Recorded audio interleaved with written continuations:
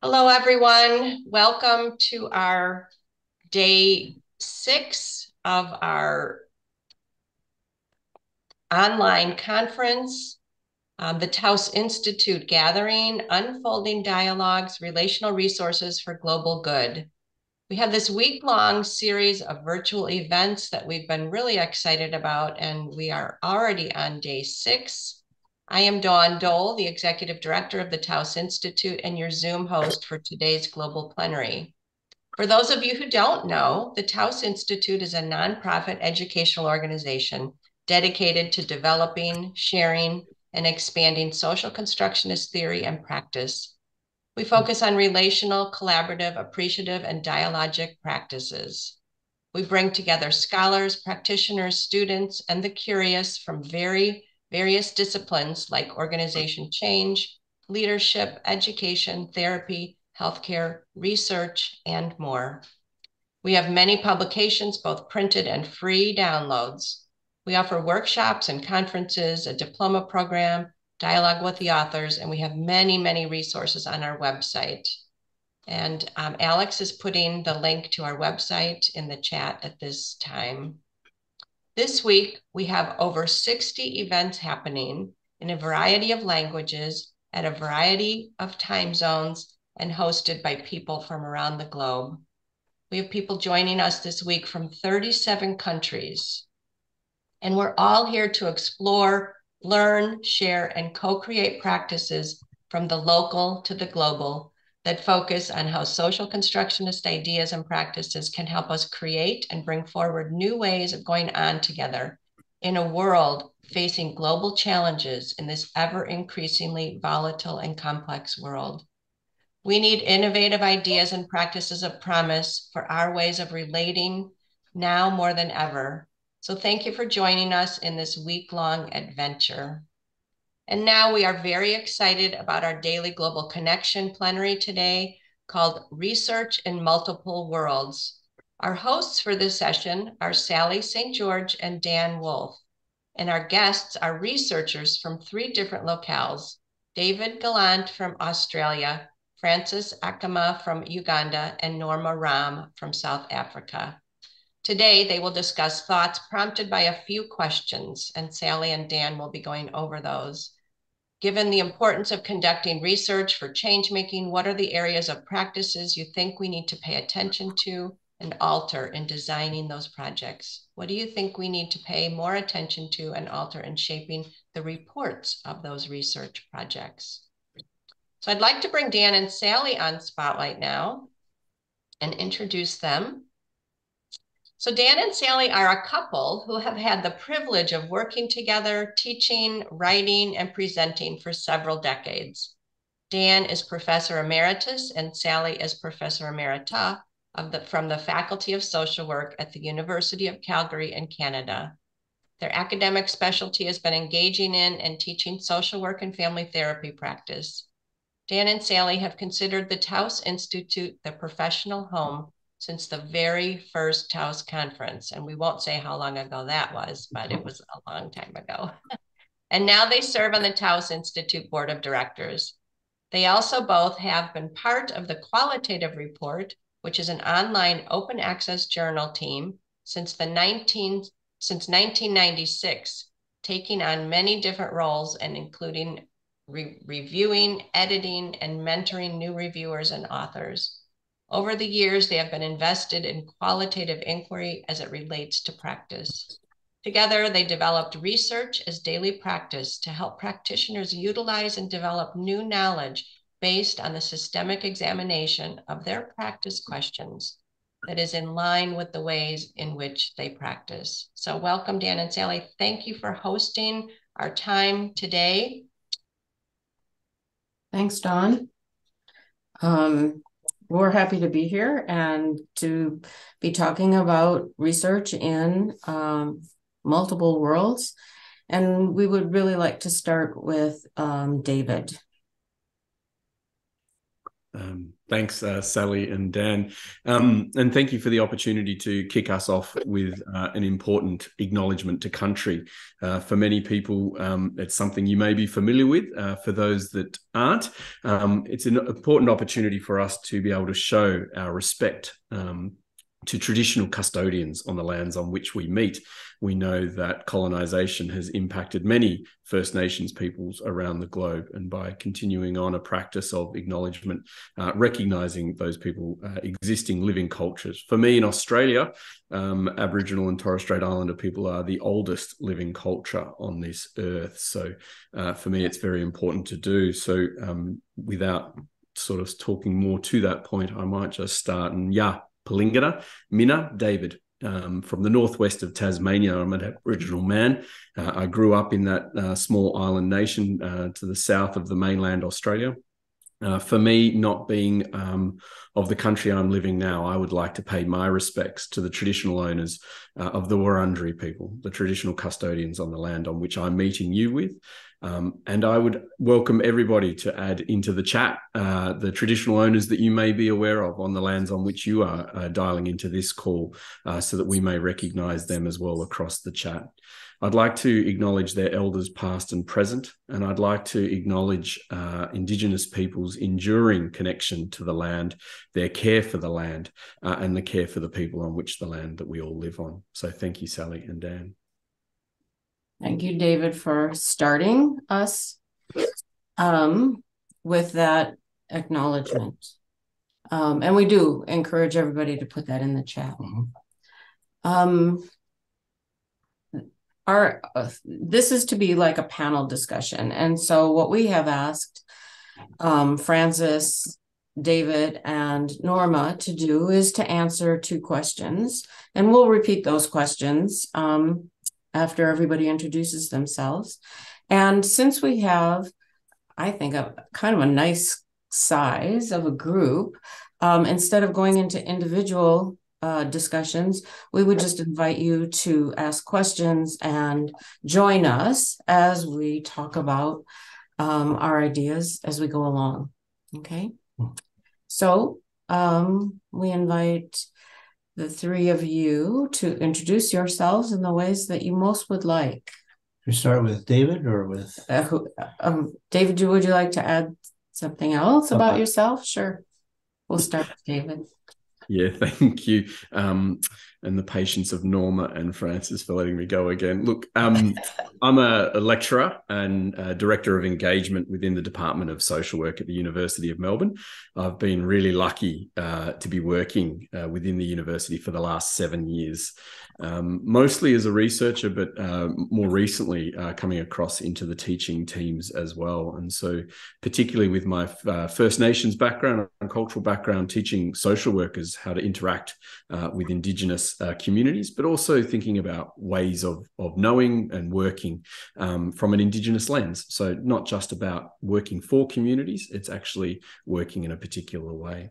Most of my research background has been within custodial environments. So recently completing my PhD about 2 years ago, looking at the role of sport and physical activities within the prison system within Australia and more broadly. And also my other research is in family violence. Unfortunately, Australia, like many other countries around the globe, have an absolute pandemic in a way around the issues of family violence, particularly the terrible outcomes for women and children in this country. At the moment, a woman is murdered at the hands of mostly males once every 10 days. And so a lot of that research is looking at how do we work with communities, and particularly men in the work that I do, around how do we get them to be accountable for their behaviour around family violence, but more importantly, how do we get them to come on a journey of change?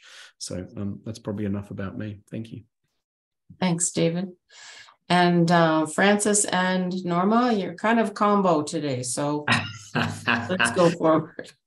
Okay, so maybe I can start. She had requested that I introduce her, and I hope that is still the request. I hope it's still standing. So ladies and gentlemen, thank you so much for welcoming us to this conference. I am really excited about it. I'll go straight to the introduction and come back later and speak about what I prepared, what I have today in terms of contributing to the conversation.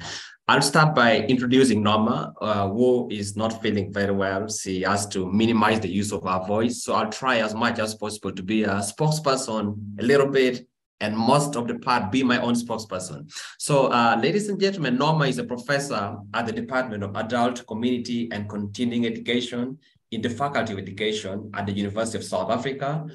She is a South African critical system thinker, and she has vested interest in transformative research. And if you Google her, you'll see a lot of our work are based on the issues of transformation, indigenous knowledges, and society transformation, among others.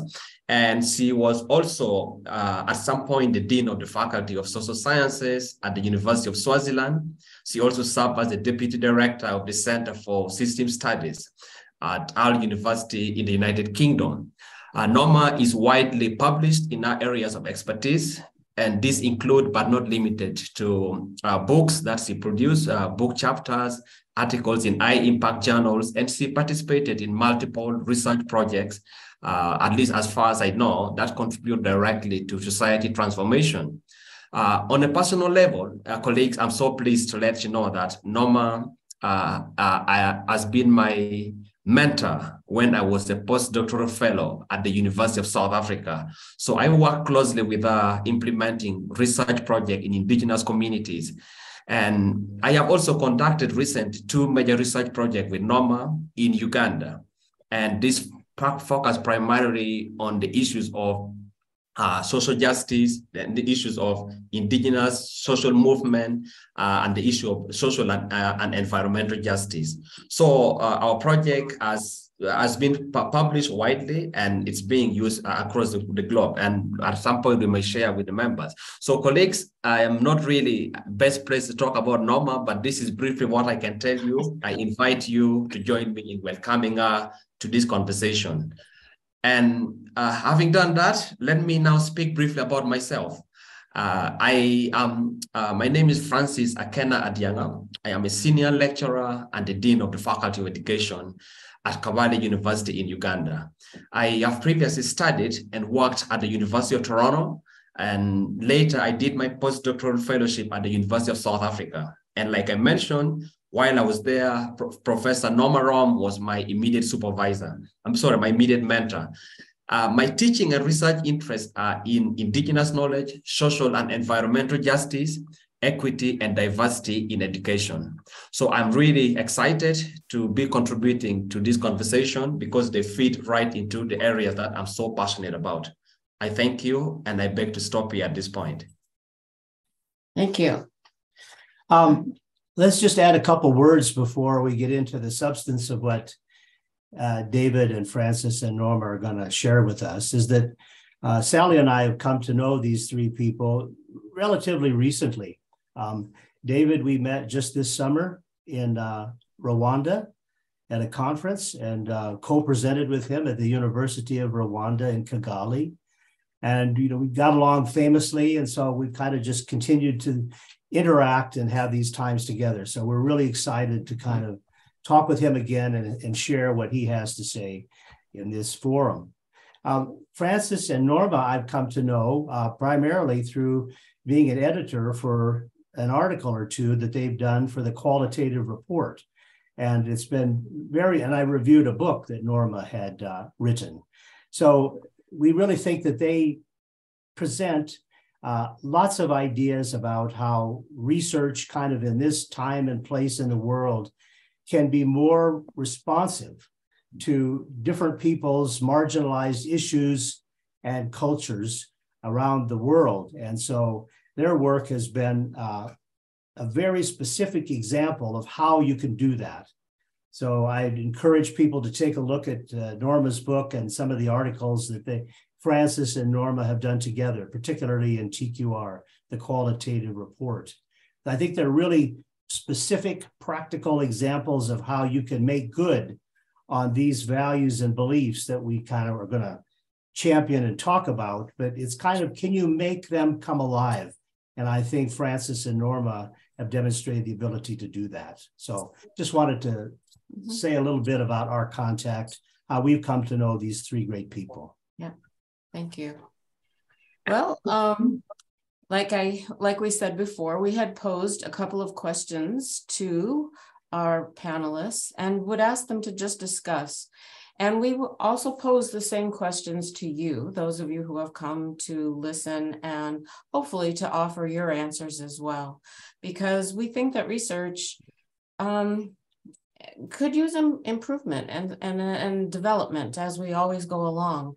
We always say to our authors that we think the best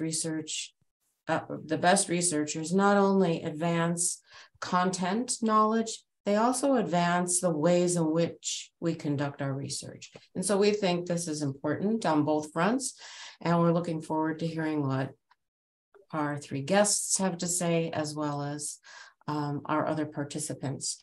So let me just put the questions out there again, and then who's going to start? I'm going to start with the questions, and then anybody who would like to speak can speak. Okay. All right. So the questions we posed were, given the importance of conducting research for change making, what are areas or practices that you think we need to pay more attention to or alter in designing those projects? And the second question was, can you hold for a second? Did you post them in the chat? Because I didn't find them. Oh, you know what? We can do that. Yes, we can do that. That would be great, because I am very limited in my memory. I cannot remember them. That's a good suggestion. Thank you. Dan's going to do that right now. Dan's going to pay attention to the chat. I can't pay attention to listening and the chat at the same time, so he can do that. The second question is, what do you think we need to pay more attention to or alter in sharing the reports of those projects? So we're anxious to hear what you think. Okay. Francis, I just want to quickly mention the reason that we decided to talk about the Indigenous paradigm is because often in academia and in people's thinking about research, this isn't given much credibility. So we're trying to re-credentialize it. Okay. So do you want me to dive in now? Yes.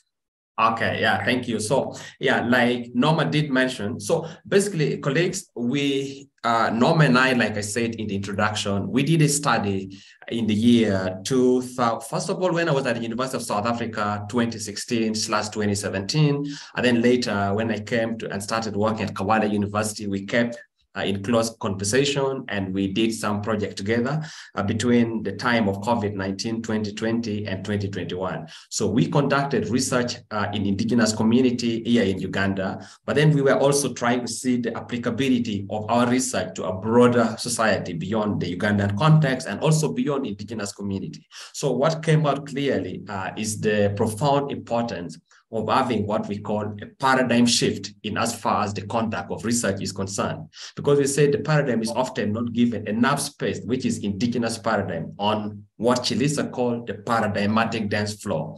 And the reason why we look at this from four major indigenous philosophy, that is the 4 R's, which is the relational ontology, and then we have the relational epistemology, the relational axiology, and the relational methodology. So we had our research constructed around these 4 R's, the ontology, epistemology, axiology, and the methodology. The big question that we ask ourselves is, how are the research participant embedded in the practice of research for the objective of community transformation? And so how do we design research in a way that take care of the interests of the community? And how does it take care of the relationship that we construct in community? And how do this relationship contribute to making society a better way, a better world? And the kind of knowledge that we produce, what are the interests of us indigenous researchers, and also how do we accommodate the interests of the research community? So all these are the kind of conversation that we had in our mind as we constructed our project. Now, when we move forward, And then we went to implementation. But before we did implementation, we also had to reach out to the indigenous communities. These are people who are not educated formally. The English word would say they're illiterate, but we try to stay away from using those kind of language which appears condescending to certain indigenous community and to non-English speakers. But then we rather prefer people who have not got formal education, because we know everybody is literate in one way or the other. So we organize question, and then we organize question in a way that invoke discussion, first of all, on the way we organize research, on our research methodology, and how we can center participant in the conversation. So our research invoke question, participant give feedback, and then we engage in the collective sharing of the knowledge that is generated, and that relate back to the reciprocity, responsibility, and then the relationship building. Now, as part of the research design, we ask participants also what they feel from the collective insight generated and how that can be shared and discussed with people in different contexts outside the research community. Now, we do not leave it to professional researchers. We decide not to leave it to the professional researchers, but rather to highlight in sharing and further discussion with study participants. So we found this to be so intriguing because in the process of conversation, participants were able to tell us a lot of things.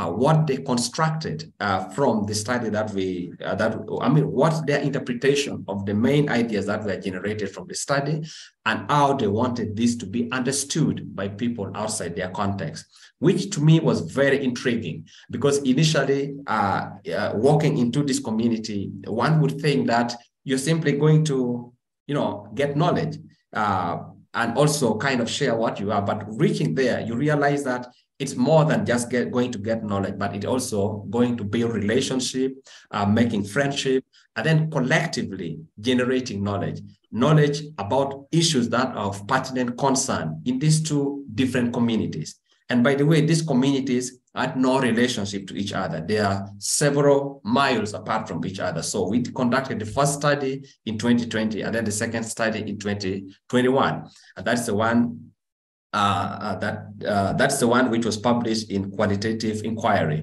And so this part of this methodology of doing the study brought in what we call indigenous research methodology alongside the conventional research methodology, such as the qualitative inquiry and the quantitative methodology.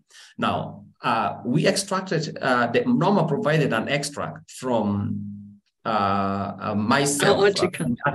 That came from the study. It's from our joint article.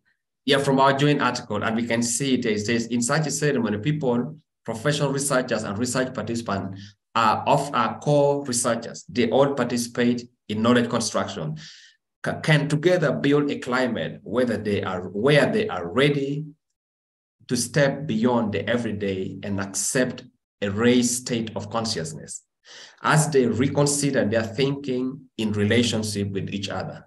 Now, she then draws example from Chilisa, which we see right there. Now, but what I would like to talk about is the last part, the introduction of the sacred element into the research process. So during the construction of our study, when we went to the community, we did not simply superimpose our conventional method of conducting study, which is given to us from the university and the ivory tower, or part of the ethical approval, but rather we let the community draw up the program. So with the leadership of the local chief, they came up with a program, and their first program, the first agenda on the program was you begin with a prayer.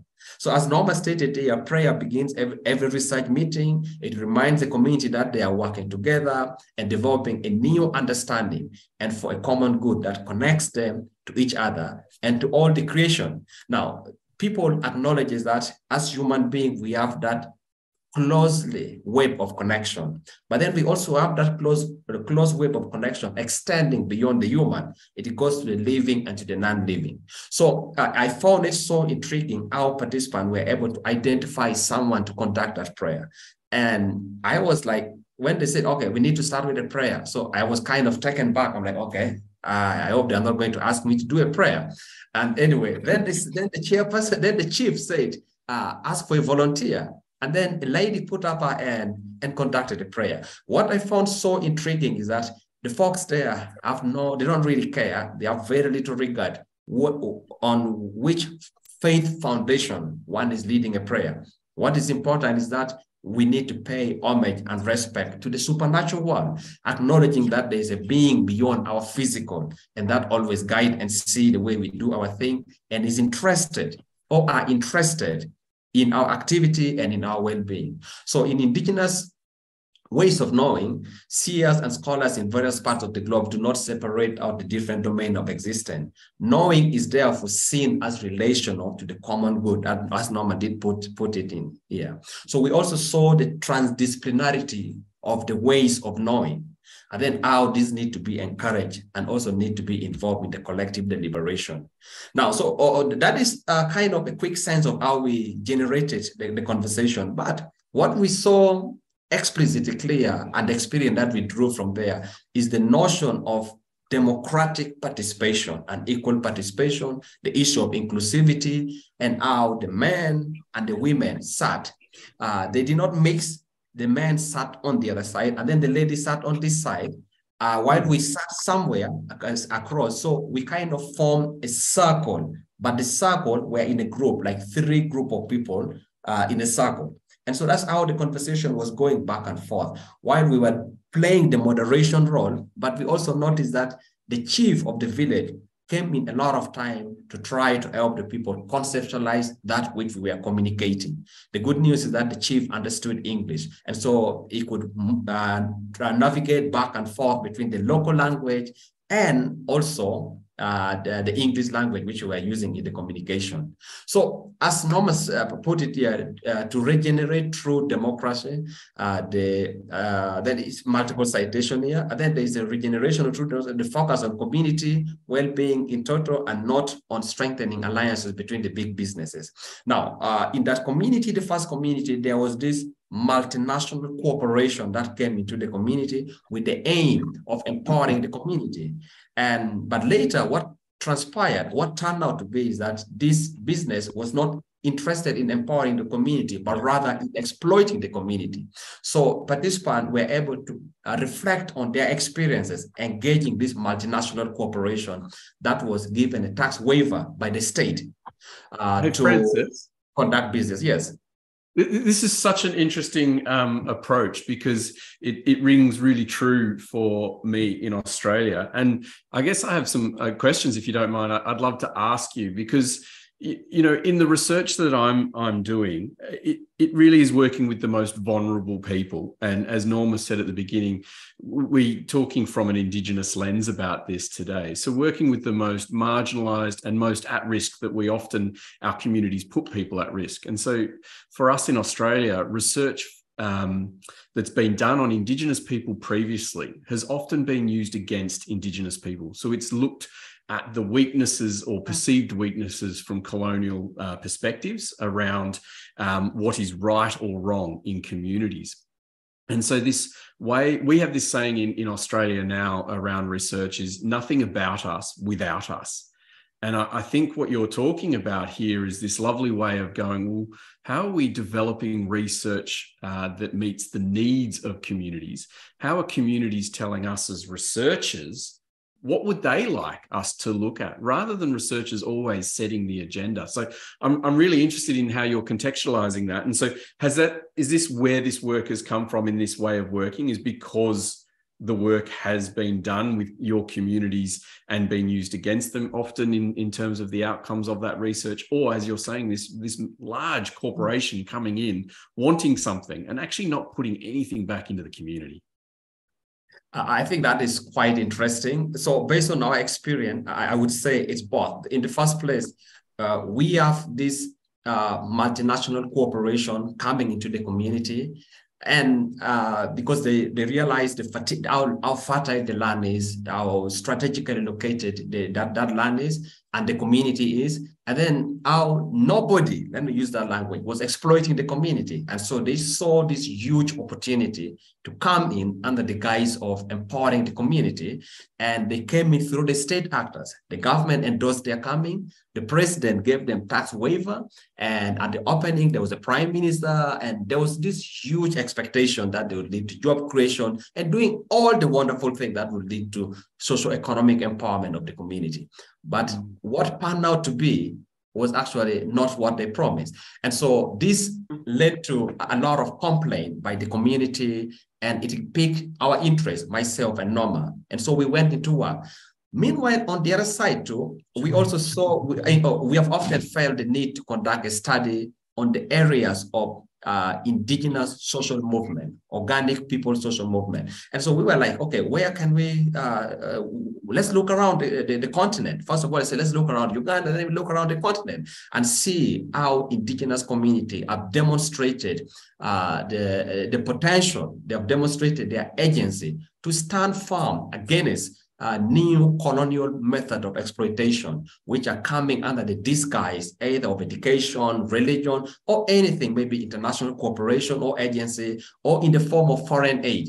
And so looking around and then doing a lot of reading, and myself coming from Uganda, so I was in this community. Then I was like, oh, you know what, Norma, I think we found something that might be of interest to us. So yeah, to go back to your question, I think I could look at it in both ways, but in summary, we see indigenous people coming together to demonstrate their agency against an exploitation from a multinational corporation endorsed by the sitting government that often kept praising and even trying to deny them justice, until when they stood up for their right and said, no, we have to put a final stop to this. So then they brought their experience in our study, and that took us a lot of time. First of all, constructing the study itself wasn't easy, because sometimes we would write here, and then Norma would say, okay, do you think this would resonate with the indigenous community? And then we would go back and forth, have conversation with them, the setting up the focus group discussion and the talking circle. All that was, I could say, although we were the researchers, but all that was facilitated by them.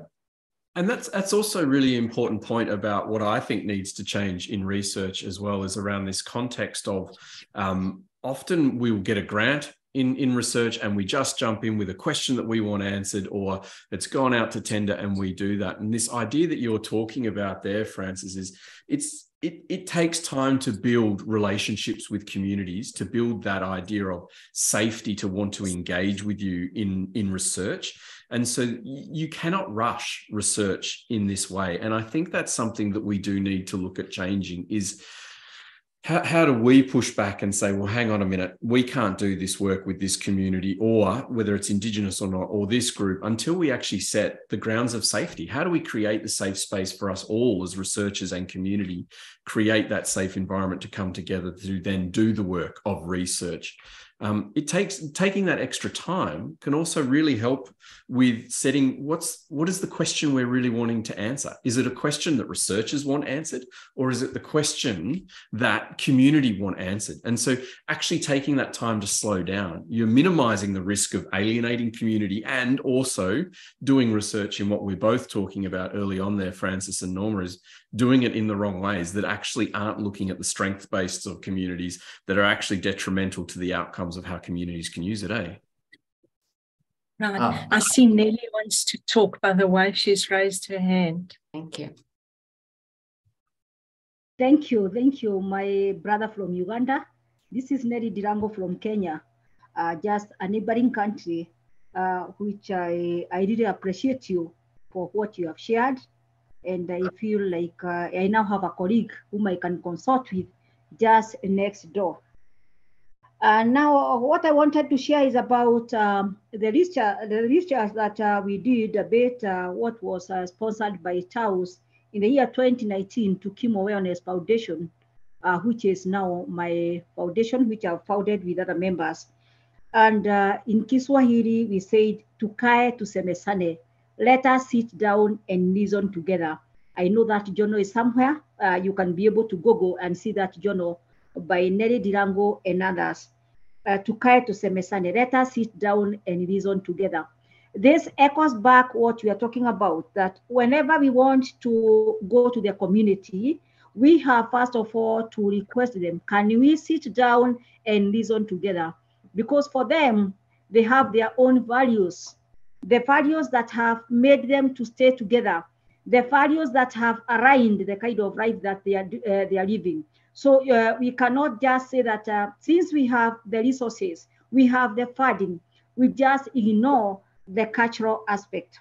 At one point, I also wrote a brief encounter whereby we thought we have all the resources to go to that community. But what happened? We went to the community and they stared at us. They were like, what are you coming to tell us? I'm talking of when we visited the hotspot areas of the post-election violence in Kenya, and we wanted to know why the members in that community were fighting, some calling themselves the host community, and others were being called the displaced persons, that they were not born in that area. They bought pieces of land, and others, they claimed that the predecessors, their leaders, had given them land for free, like President Kenyatta from Kenya, the old President Kenyatta, not the current, the one who just retired, the father to the retired president.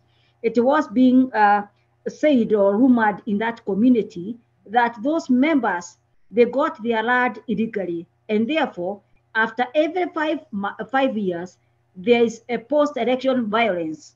And the members have to be told Central is your home place, not in the Rift Valley.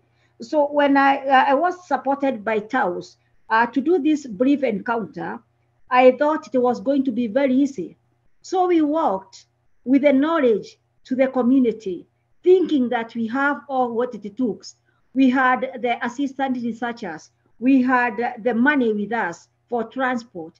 We had money with us to buy food for the group that we are going to host. But this yielded nothing. They told us, we have our own cultures. Let us sit down and reason together. And that brought us our journal, which we were to write later. Let us sit down and reason together in our local language, Tukae Tusemesane. The research in the community, you have to engage them. Like our brother has said, with nothing without us, nothing without us. I picked that with a lot of energy. You cannot impose values to us. We have our own values. Much as you see us as indigenous group, remote group, we have our own values, and we cannot divert from our own values. Then they also said that we are not tabula rasa. We are not empty-headed. We have something in our brain. So for you to drive, for you to drill out whatever you need, the information you need from our brain, because we are not empty-headed, that is why you have come to us. So we had to sit down and allow them to be. And that came to be that let us sit down and reason together. Thank you. That is what I wanted to echo in the conversation. Thank you, Nelly. I think one of the things there when I listen to you is how do we include leadership, Indigenous leadership in research development? And I don't mean just as participants. I'm thinking of how do we include Indigenous leadership in not just the development of it, but it is who's actually analysing the data, who's actually sitting on steering committees around research and making sure, and then in the dissemination, and I know we'll probably touch on dissemination of reports and findings as well from Sally and Dan, but having Indigenous leadership at all levels of research actually makes it more inclusive. It's not just the development of the project and then say, thank you very much. We then go out and collect our data and that's it. And so the other really important thing there, Nelly, I can't see you on my screen anymore, but is data sovereignty. Who owns this research post? The application of going in, collecting it, writing about it and sending it out. And so actually having honest discussions and I mean deep, honest discussions at the very beginning of research that looks at how do you do data sovereignty and ownership for communities, particularly when we have said a couple of times tonight and this morning is around the groups that we work with are the most marginalized and often most disconnected from the work that we're doing. Just want to maybe interject here. I know the time is going by quickly, and I want to make sure that we have time for Francis and Norma to get their stuff in, and David, for you to have time. So Francis, how far along are you? And I've been turning it over to David. Yeah. All right. Thank you so much. I would like to actually appreciate Nelly and David for their interjection, because these are researchers in different contexts. David is in Australia, Nelly is in Kenya, I'm here in Uganda, Norma in South Africa, but we can see the connectivity in terms of the work that we are doing in the different contexts. And to me, that is the power of critical scholarship, because our scholarship should be seen in the way that it contributes to those who are considered, to the minority group and the voiceless, to be able to have a voice within the platform of knowledge generation, and in a way that contribute to making their society a better place. I am almost at the exit, but I would like to say a few things in terms of the work that Norma and I have been doing here in Uganda. And our work mainly focus on appreciating the purpose for conducting research, because as social scientists and as indigenous researchers and all indigenous-oriented researchers, we approach our work from the point of humility, with the aim of bringing a positive change in the life of the research community. I like the concept that Nelly was bringing, Tukae to semesana. Let's sit and have a conversation. So to me, this is what many indigenous scholars and indigenous-oriented scholars would call a responsible research practice. And all the responsible research practice are tied in what I said earlier in the 4 R's. Now, if I can speak briefly, reflecting on what we did. So what are the 4 R's? So when we talk of the 4 R's, we can talk of relational ontology and how. The big question that we're asking ourselves is how are we, like myself and Norma, how are we going to contribute in the research community? How are we contributing our role in the research community in a way that builds positive relationship, in a way that fosters inclusivity, that also celebrates the diversity in that community? Much as they speak the same language, they're still diverse. They're diverse in all aspects of life. So often, when we ask this question, we were reflecting also in the critical role that we needed, that we as scholars, as researchers, bring in that community, and the power relation that we see embedded in us. And, and then you see this whole aspect of educated, not educated, using language that are so condescending to certain people. So we were trying to stay away from that, but build a culture of collective respect. And then the aspect of the relational or epistemology, the way we took this is that we were asking ourselves, so that which we know, Norma and I, that which we already know, which we call knowledge, how are we born with that? And how are we gaining it from our everyday struggle? And how are we going to use that which we already know to reinforce the relationship in the new community? So that also went on to all the aspects of the methodology. But lastly, there is the relational methodology. In this, we were asking ourselves that we are stepping outside the conventional or the institutionally acceptable research approaches. So Norma was saying, oh, Francis, did you get ethical approval? I said, yes, Norma, we are working on it, but the ethical approval is not in tangent with the indigenous ways of doing things. So we had to have a back and forth conversation, because my university requires the people to sign. But these people are not happy to sign, because number one, most of them cannot read and write. So imposing a pen and paper to them was more than they could take. So Norma said, you know what, there's another way we can do it. Just ask them to give oral consent. So you just ask them, do you first tell them what the study is about, and then ask them if they accept to participate. And so they were so happy to give oral consent.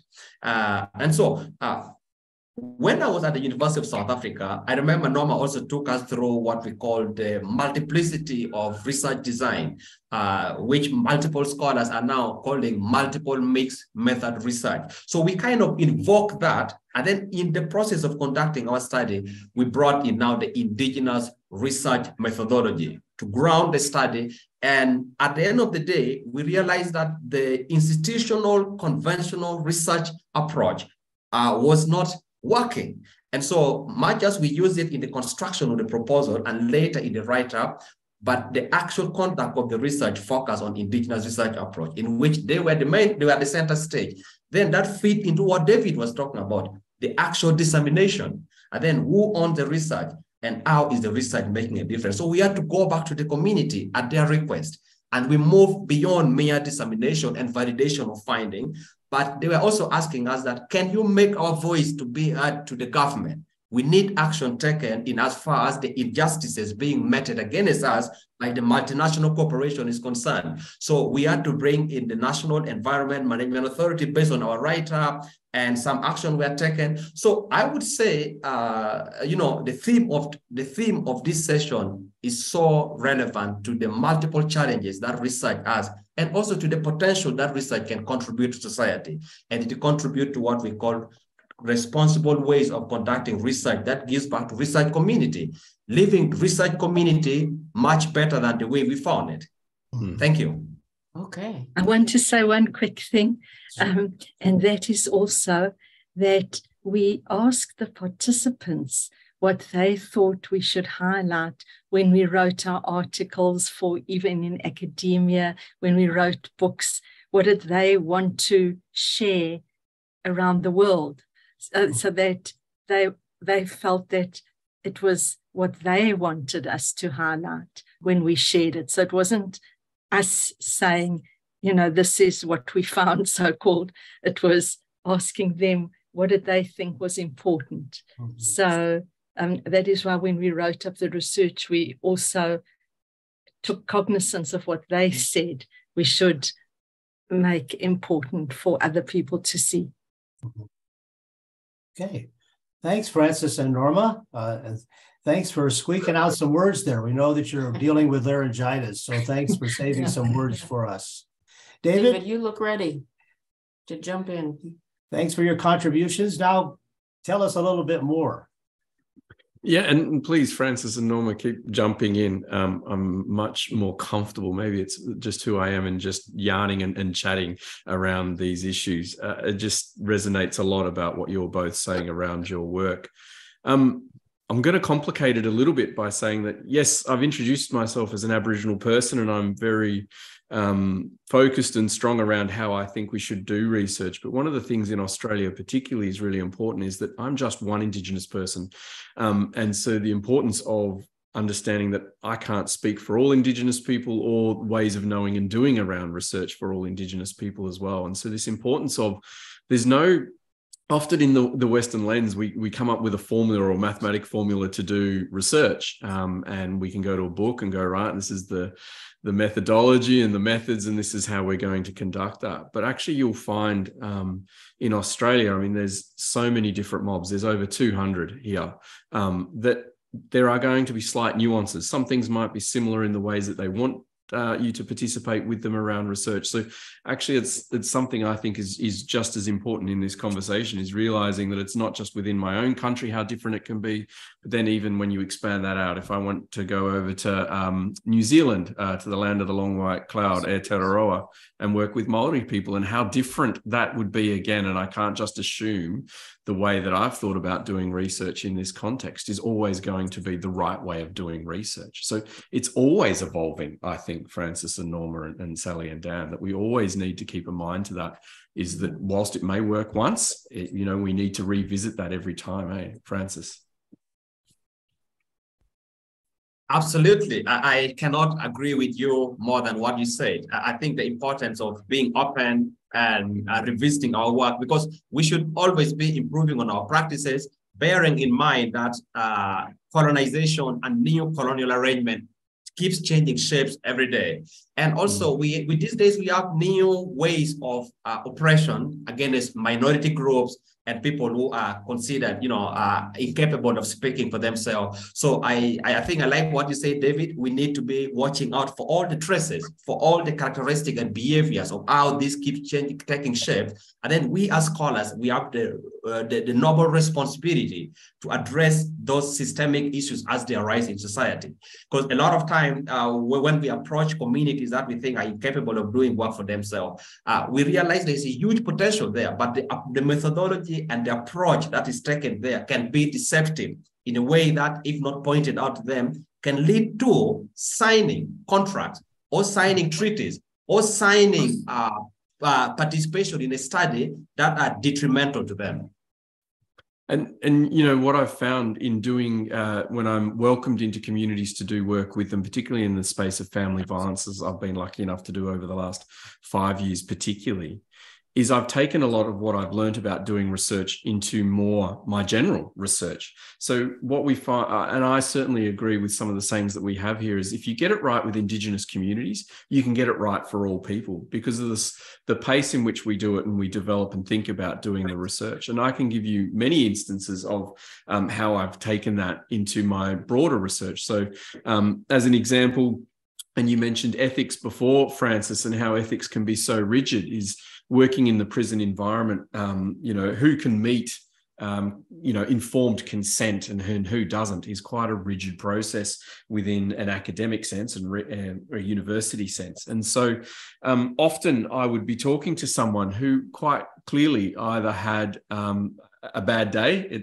at the least, struggling with mental health potentially, or had cognitive disability. Now, I'm not a doctor that can make any of those diagnoses, but according to ethics, you know, that makes it very difficult in getting informed consent. And often in research, what we would do at that point is, thank you, Sally, thank you, Francis, but you're not the right fit for our research, but we appreciate you coming down.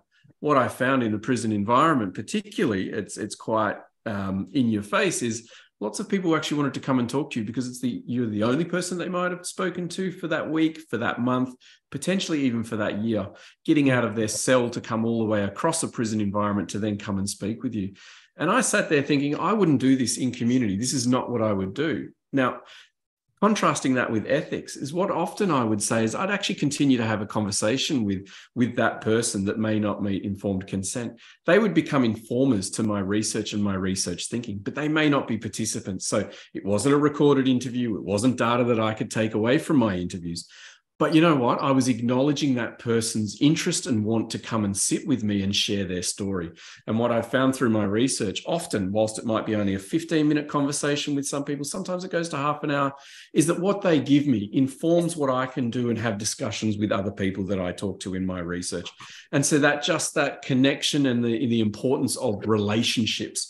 And you've said that, Norma and Francis, across your slides, you know, relational, it was the first word for each of those steps. That is such an important aspect in conducting the research. And I think we can all get better at thinking about that. If we're asking people for their time, how do we include them, even though they may not be a part of a research process in the way that we think about it? Mm-hmm. Another example I can give you, which is just another little anecdote story, is the rapidness in which we need to try and create rapport with someone to get them involved in the study. You know, again, this is in a women's prison environment on this occasion, and I was told that an auntie, an elder Aboriginal woman, was the key to unlocking my research and getting participants involved in the research. And so I went straight to her in the yard and went, "Hi, I'm David, and I'm from this university, and this is what I do." And Aunt just looked at me and went, "Oh, okay, yep, well, that's good for you, but I'm off to play softball. If you'd like to join me, you can." And I thought, right, what a great opportunity to create relationship very quickly with this person and get them involved in the study. And so Aunt had been in an altercation in the prison environments not that long ago and had some knee issues. And so Aunt said, "Well, can you run for me?" And I said, "Well, I'd be happy to run for you, Aunt. Anything to please this person to get them involved in the study." So Aunt hits the ball and it goes beyond the diamond, because softball is quite a popular sport with women in prison in Australia. And I run around the diamonds thinking, yes, this is very nice. And then the ball came back and I got to home base and Aunt said, "Will you run for me again?" I said, "Of course, Aunt, I'll run for you again." This happened about 4 or 5 times. Now, I'm a researcher in sport. I'm not an athlete. So I'm starting to tire at this point. And I get back to home base on about the 5th or 6th time. And Aunt says to me, "Dave, just run for me again." And I thought, oh, you know what? I need a rest. So I went up to Aunt. I thought I'd done my job in making my connection. I had to get in and get out with my interviews. I was moving to another prison the next day. These things are going through my mind. And I said to Aunt, "I just can't. Let someone else have a go." And she just wandered up to me very closely into my ear and said, "I will stab you like I stabbed my brother." I got back to the plate. I was ready to go again and run around. this was me trying to force a relationship. Now, this aunt had me by the short hair, as you would say, in the fact that she was actually just playing with me, I'm sure. She knew that I was a researcher, that I was trying to build this report, and I was trying to rush that.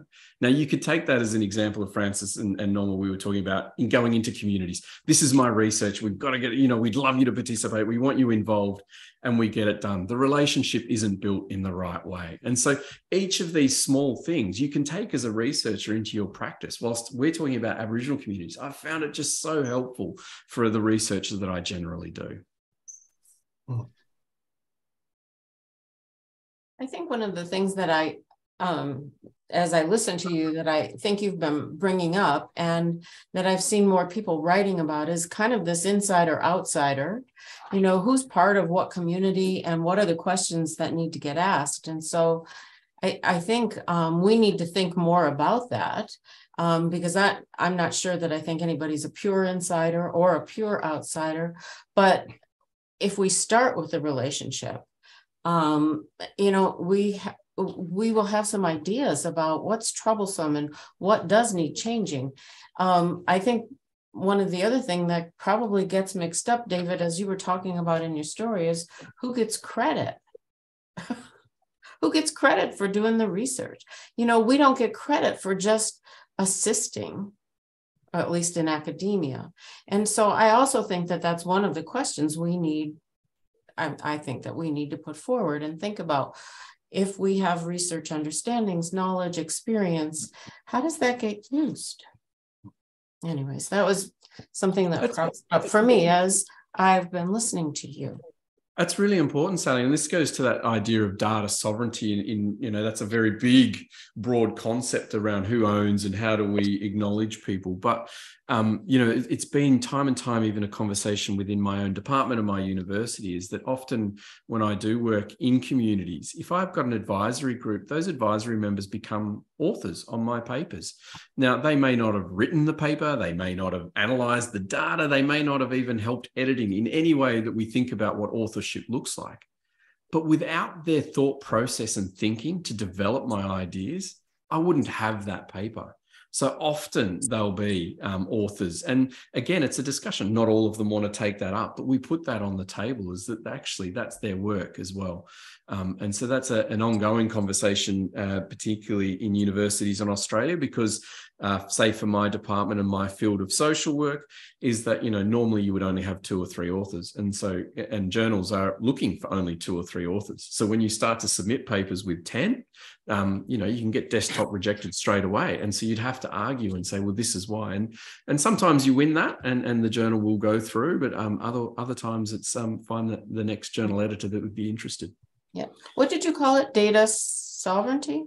Data sovereignty is this idea of, and it's such a big concept, but it's the ownership of the data, is who gets to use it afterwards, who actually controls the information that we get. And this is this idea of our communities here in Australia are so interested to make sure that research comes from a strengths-based. Now, you might be looking at things like child removal, which has become an even bigger issue in Australia, particularly with Aboriginal kids who are now being removed at greater rates than when they were being removed through what we call the stolen generations. So through colonisation, a particularly terrible time. And so you might be looking at these terrible issues and these issues that really need us to look at. But what are the strengths-based? So how are Aboriginal families keeping kids safe? So how do we draw that out? And so it's reframing the research altogether from that Western lens. It's always looking at the shortfall or the detriment is to what is actually working. How do we promote that more? One of the things I've noticed all 3 of you have kind of emphasized, and I want to just insert this, is that you're inviting the research community to expand or extend the way it thinks of itself. We have a Western kind of attitude, but all of the projects that you're talking about invite us through who gets to participate, the ethical considerations, who controls the data, how will the reports be made, who will they be made to. You're saying to the research community, you're too narrow. There's more possibilities about what could be done with research. And so I can hear the excitement in your voices about the ways in which research could be more than we've come to see it to be. So I think there's great potential for for all researchers to kind of hear your message, that don't be confined to a box. Don't just think within the narrow range of what we've always done. So it's an example of what Ken Gergen talks about, future forming research. We're talking about research practices being formed for the future, rather than just play the game the way it's always been. Yeah, I think I like that part, Dan. I like when you brought the issue of stepping outside the box, and we are speaking to the research community to appreciate that they're actually missing something outside there.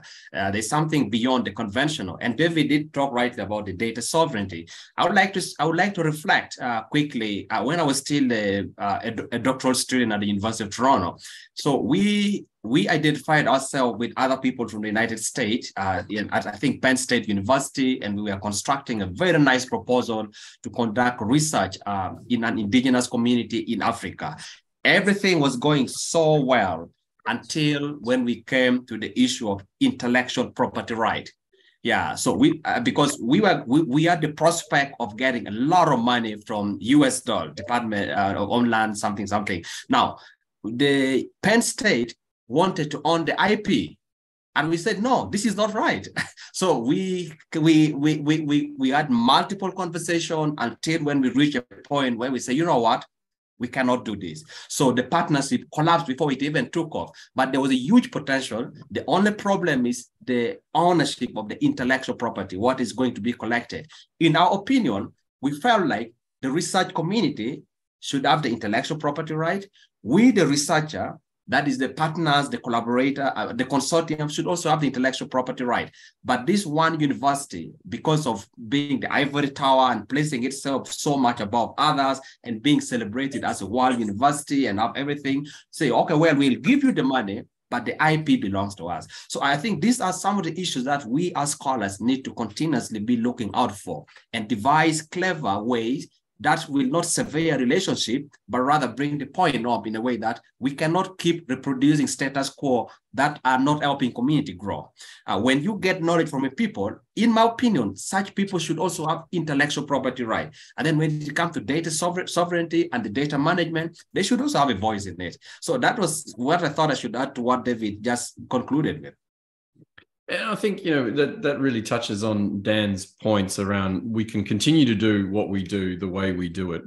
But we're perpetuating, particularly for our communities, colonial ways in the fact that land was stolen. So now you're talking about continuing to do research in a way where data is, you can draw the parallel of being stolen. It is being taken. You are taking the knowledge of others that you wouldn't normally get without their assistance. So we've got to be very careful around that. And the other thing around the title to this whole talk is this, two worlds, is as an Aboriginal person, I walk in those two worlds. I walk in the Western world of research and I walk in the world of my community. And if I'm doing bad by my community, that reflects on me, and I can't keep those relationships. And so for me, it has that real issue, I think, as an Aboriginal researcher or an Indigenous researcher in this space, is I actually always have to pay attention to that, because it's not just my job and my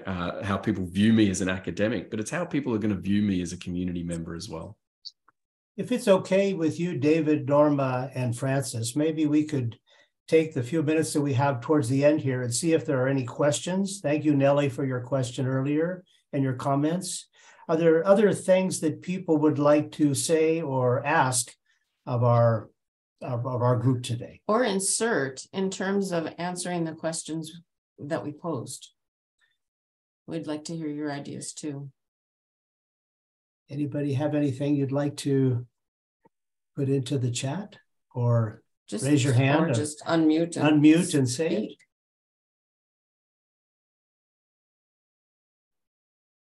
Or perhaps everything has been said by our presenters. There's nothing more to add.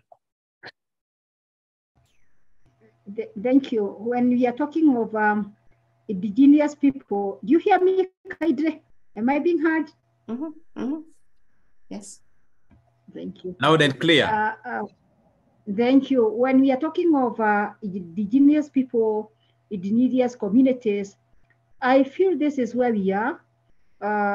Most of the researches have been done in the West. Now that you people are around, we can now start moving to Africa and doing a lot of research with the people who innocently lie there in the rural areas, and they are suffering somehow, and nobody has come to their rescue.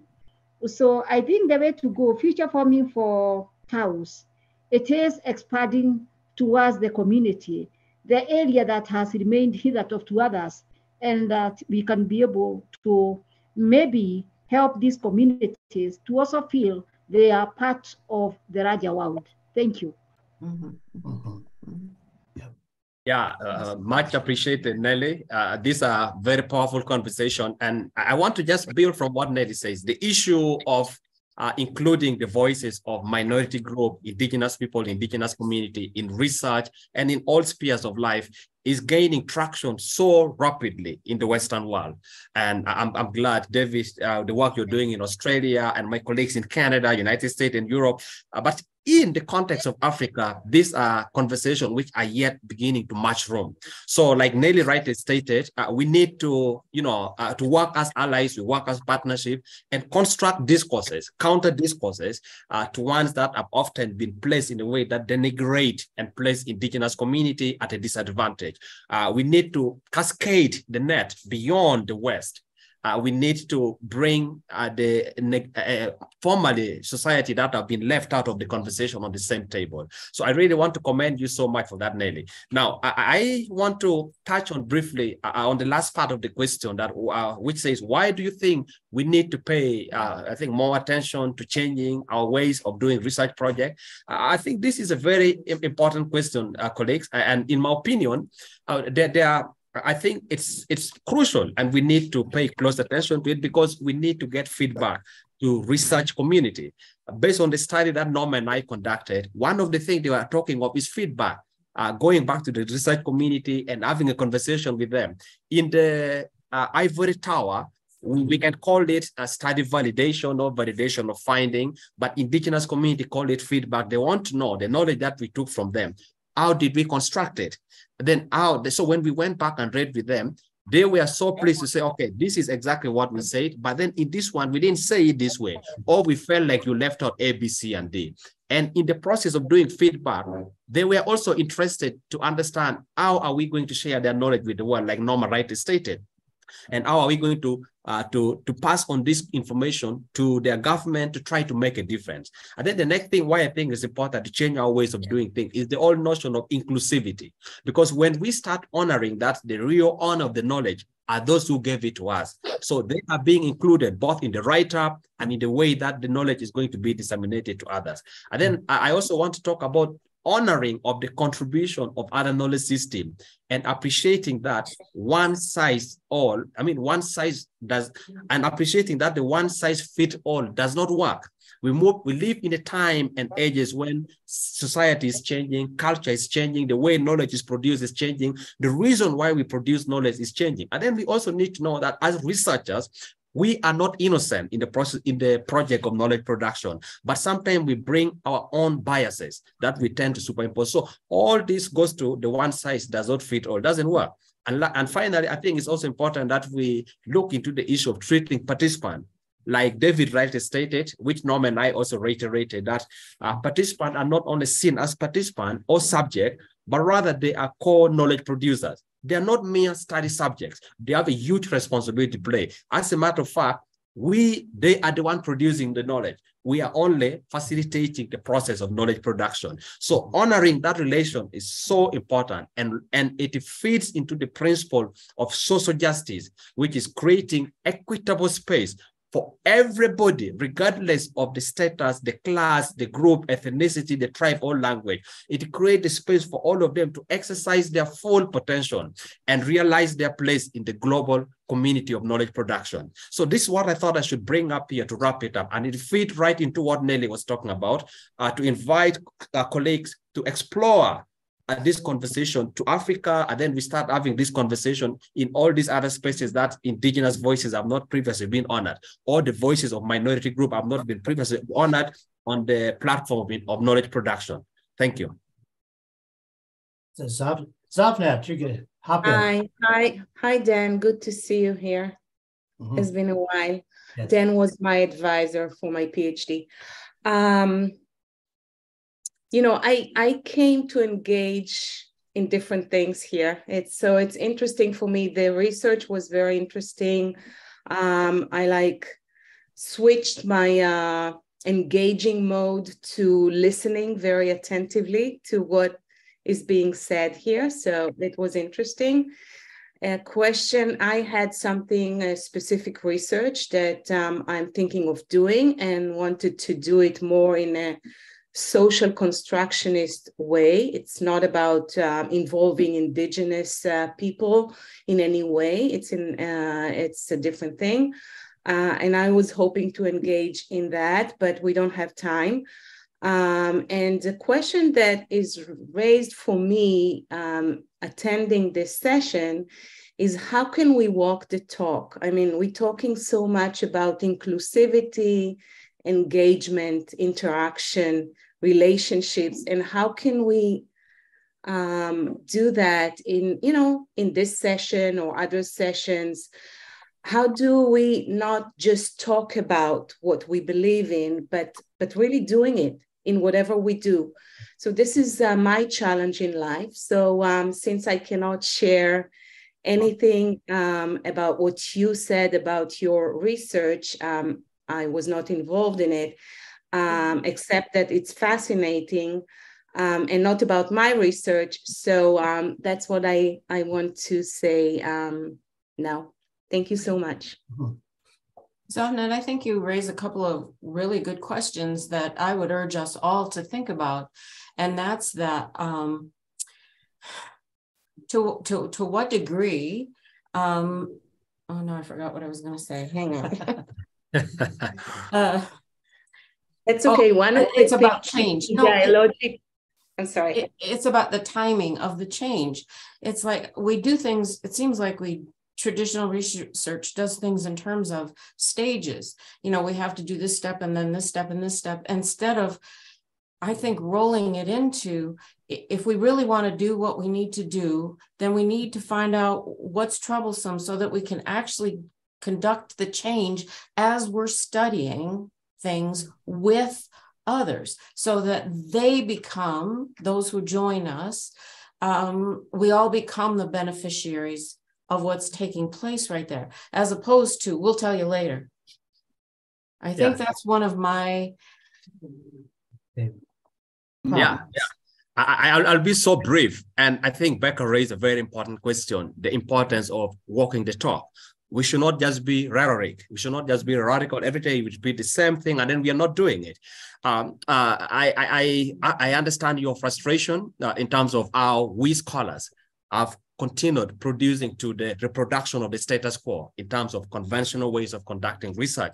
There are some few examples which can fit into walking the talk, but they are inadequate. It's just like a drop of milk in a bucket of water, or a drop of milk in an ocean. You'll never even see it. Anyway, I think for us, what we did with the study I did with Norma, maybe you came a little bit late, the issue of ethical approval.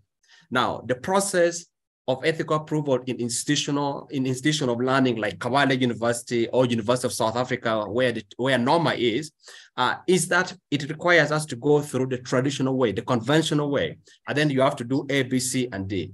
Now, realizing that we are going to a community that did not acquire formal education, that does not appreciate the conventional way of conducting research, we have to switch. We have to do things completely different in compliance, not with the institutional requirement, but rather with the research community. So in my opinion, I think this is one way we can walk the talk. The big question is, how many scholars are willing to risk and go that journey? Because there can also be a social cost, emotional cost, the cost of unlearning what you have learned to be the truth. And now you're coming to say that what I've learned before may be truth in one context, but may not be truth in another context. The way you learned it is that it is a truth that is universally applicable. So I'll leave it to my colleagues, Norma and David, to dive in and, if they can speak to that a little bit further. Yeah, go Norma. I'll come after you. Okay, I'll manage a few words then. So yes, I think that what we were doing in the Ugandan research, Kiki, was precisely at all points to be allowing people to think together about options for change. So it's not that, you know, at the end we said, oh, by the way, this is what we found and let's share it with you. It was on the spot. People were busy thinking together about issues confronting them, how they had acted, what were possibilities for acting further. It all had to do with resisting basically the injustices of the multinational corporations. But on the spot, people were developing ideas together, and that was the point of the discussions. And David, can you bring us? Yeah, I'll be very brief, I promise. I think you can get overwhelmed by hearing this sort of conversation. As you say, where do you start? What do you do? I mean, there's so many small things that you can do. And I can't tell you how many mistakes I've made as a researcher and continue to make. And it's learning from your mistakes or ways that haven't worked. What I think many researchers are good at is copying and pasting our way of thinking. Is I've done this before, I'm going to do this again. It's just taking even 5 minutes to think about, why am I going to do it this way? Is it because I've already got it in a document that I've done it before and I'm going to drop it in? Just take that 5 minutes to read it. If it's a data collection method, all right, this work, what is it about the community or the people, whether it's Indigenous or not? What is the best way to collect? As Francis said, even thinking about oral consent versus written consent, how are you actually making your research accessible and practical to the communities you're working with? So there are so many small things that you can grasp that leads to a way of working. And, I'm only just beginning that journey. So I think, many of us don't get to the end point. You are always learning in this space. Okay. Thank you. I see Dawn's here, so that usually signals some closure that's coming Right. for this event. We would like to thank David, Norma, and Francis for sharing their ideas and for giving us an opportunity to share some of our ideas. And we appreciated hearing from all of you as well. And we hope this has been provocative in some way so that you will think about tailoring and making some changes in the way research is conducted. And we'd love to hear about it. So thank you. Okay.